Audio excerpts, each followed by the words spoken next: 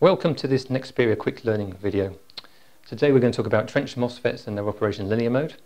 I'm Adam Brown, I'm an innovation manager here with Nexperia.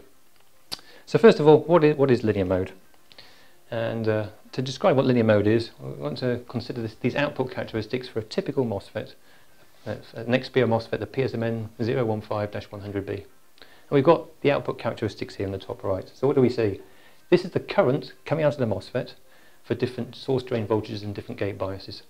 So on the y-axis we've got the source drain current, and on the x-axis here we've got the source drain voltage across the MOSFET going out to 10 volts. And we see a whole series of lines plotted on the graph. So these are with different gate biases are plotted to the MOSFET.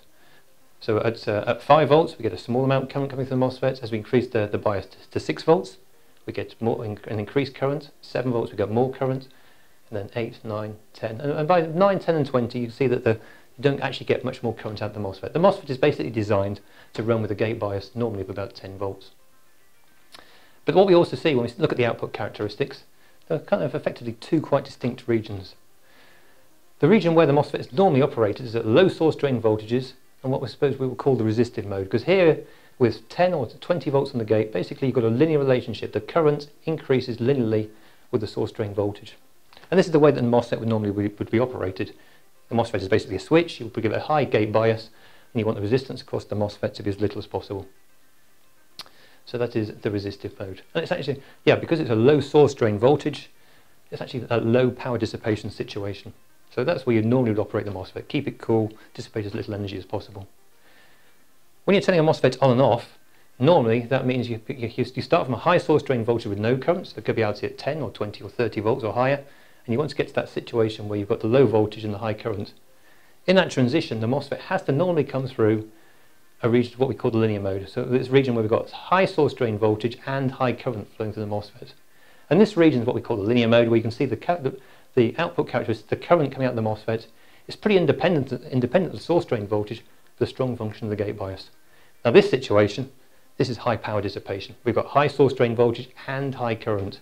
So and if you operate for a long length of time, or any length of time at all effectively, the MOSFET can start to get hot.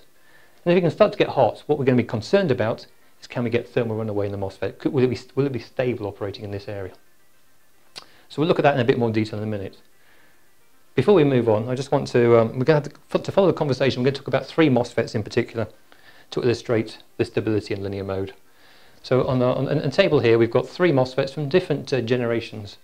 So originally I talked about the PSMN 015-100B. This was a MOSFET released in 1999, a long time ago, and it was a very early generation of the trench MOSFETs. So here we've got this thing called cell pitch. That's the distance in the silicon technology between the different trenches. And there was a 9 micron cell pitch. And this MOSFET had a typical resistance of 12 milliohms. Basically, this MOSFET is the biggest piece of silicon that we could sort of fit in a T2 pack package. So quite a typical product. We're comparing it with 2 other 100 volt rated MOSFETs. The dash 100 means these are 100 volt rated MOSFETs. So the next generation that came along in 2002, the cell pitch had decreased from 9 microns to 4 microns to make this PSMN 009-100B. And by shrinking the cell pitch, it meant we got more trenches per unit area, got higher current density through the device, but also then a lower resistance. And you can see that the typical resistance of the product at 10 volt gate drive dropped from 12 milliohms down to 7.5 milliohms. Move on, again, some more time. And we got to another generation of technology. In 2010, this PSMN 3R8-100BS was developed. Again, the biggest piece of silicon, the same die size as the other 2 products. But now the cell pitch has come from 9 to 42 microns. We've got a very small cell pitch, far more current density through the MOSFET. And so the resistance has dropped now from 12 milliohms to 7.5 down to typically 3.3 milliohms. And the primary function always of a MOSFET is a switch. You want it to have as low as resistance as possible. So for its primary function, a PSMN 3R8-100BS is a better product. It's got a low resistance. But now what we want to consider is, okay, that's in their resistive mode, but how do these MOSFETs perform in the linear mode situation? So let's move down now to these charts down the bottom. Okay, so first of all, consider this graph down the bottom left. It's the transfer characteristics. We've talked about this output characteristic, and what we want to consider now is, if we have a fixed source drain voltage, for example, we sit at 10 volts, how does the current out of the MOSFET change as a function of the gate bias? And that's exactly what's been plotted on this graph, the transfer characteristics. So we've got the gate bias along the bottom, and we've got the source drain voltage, and this is the current at a fixed drain voltage in this linear mode situation. So we consider the blue data, the PSMN 015100B. What we can see is that up to about 4 volts, virtually no current flows, and above 4 volts, 4, 5 and 6, the current suddenly starts to increase. Exactly the same as this graph. At 4 volts in the gate, there's virtually no current flowing, not on this scale anyhow. At 5 volts, the current starts to flow, and then the current at 6 volts in the gate has got up to something close to 100 amps, just like the graph shows. And we've got similar characteristics then for the other two types, the PSMN 09100B in light green, and the PSMN 3R8 100BS in the red. So you can see for all three MOSFETs, as the gate bias increases, the current increases. Now the other thing that's been plotted on here, we've got a solid line and a dashed line for each graph, for each device. The solid line is the current flowing if the MOSFET's held at 25 degrees Celsius. The dashed line in each case is if the current that's flowing if the MOSFET's operated at 175 degrees Celsius, if the whole device has been heated up. And what you can see in each case, more current comes out of the MOSFET at 175 degrees Celsius than at 25 degrees Celsius. And this is very, very critical in understanding whether the device will be stable in linear mode or not. So let's just explore that a bit more closely. So just imagine that we've got the PSMN 015100B. We've got it running at 25 degrees Celsius, and across the whole piece of silicon, it's all at the same temperature, 25 degrees Celsius. So across the whole piece of silicon, the current density will be the same, and the power dissipation across the piece of silicon would be uniform. But then just imagine that one little location somewhere, it gets slightly hotter than the rest of the silicon. So that's that small location, it's got slightly hotter. If it gets hotter, what's going to happen? Locally, at that local location, the current would start to increase because it's got hotter, so the current coming with the same source drain bias and same gate bias, more current would go through that little location which is hotter.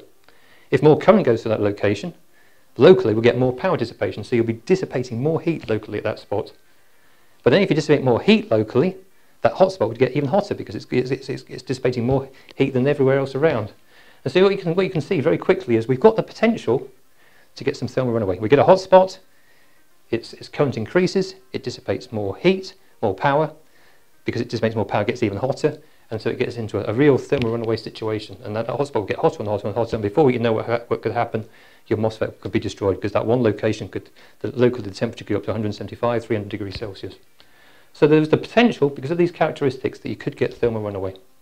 But it doesn't always happen, and that's what we want to talk about more. When is it safe to run in linear mode, and when is it unsafe? When will you get thermal runaway, and when will you not? Okay, so let's go a bit further. We'll now consider the middle graph. And the middle graph is derived from the first graph, but now we are plotting the change in the current with temperature. So we've got the di by dt, and we've plotted it, not against the gate bias, but we've plotted it against the source drain current. So we've got a blue characteristic for the PSMN 015100B, we've got the green characteristic for the second device, and we've got the red characteristic for the PSMN 3R8 100BS. And what we can see is that we've gone through the generations. The cell pitch has got increasingly smaller, but when the cell pitch has got smaller, the di by dt has increased. So when you get a hot spot, when one location gets hotter, as the temperature rises, this tendency for the current to increase has got more and more severe with the new generations. Now, okay, the question is, when is this too severe? When was it stable? When can we have stable operation? Or when will we get thermal runaway?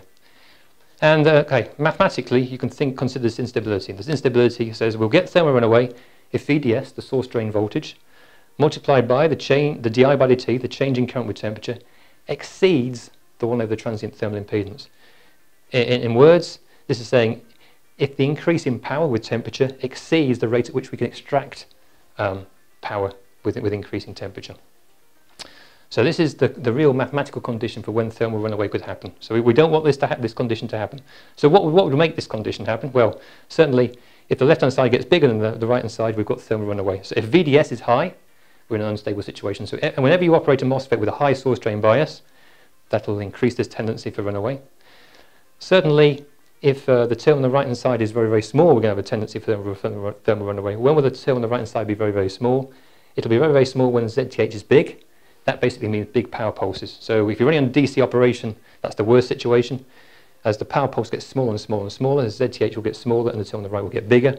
So as you go from DC to maybe 100 milliseconds, 10 milliseconds, 1 millisecond, eventually 100 microseconds. The time at pulse, the time in linear mode decreases, you'll become more and more stable. But then finally, the I by dt. The I by dt, certainly it's got to be positive.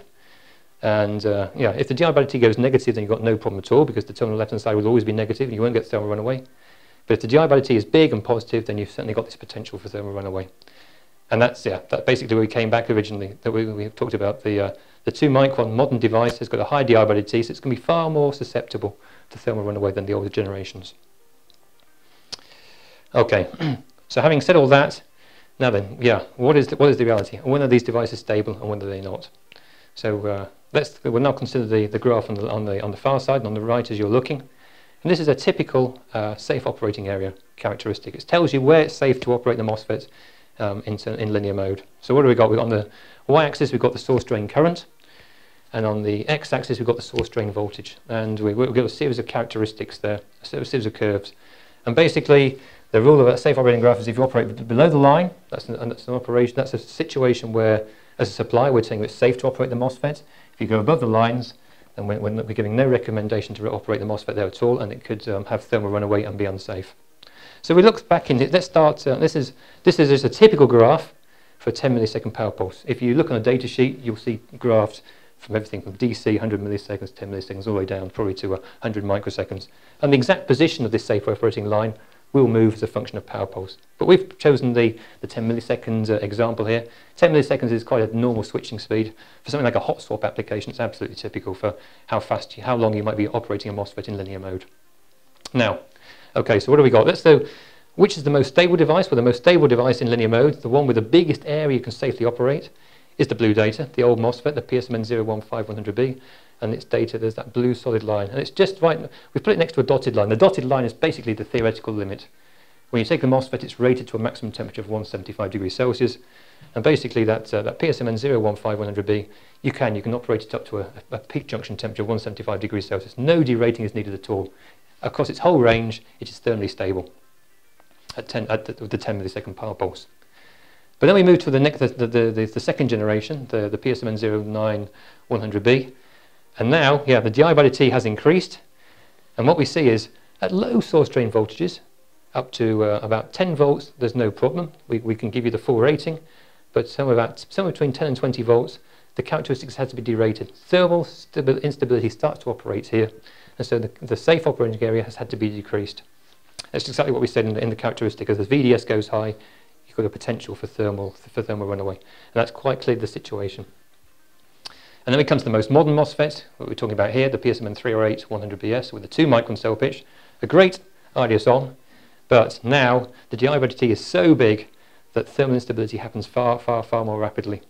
And so here the safe operating area had to be derated basically over its whole linear mode operation. So from a couple of volts all the way out to 100 volts, the characteristics had to be derated. You can't operate with such a high current level in linear mode and have safe operation. There's still a region where there is some safe operating area. It's not a total disaster, but you don't get the full entitlement that you would get from one of the older generations of technology. So, to conclude this part of the talk, quite clearly, yeah, as the cell pitch decreases, the di by dt increases, and that has meant that we've had to reduce the safe operating area with the smaller cell pitches. Thank you for listening. And if you'd like to know more information, have a look at nexperia.com.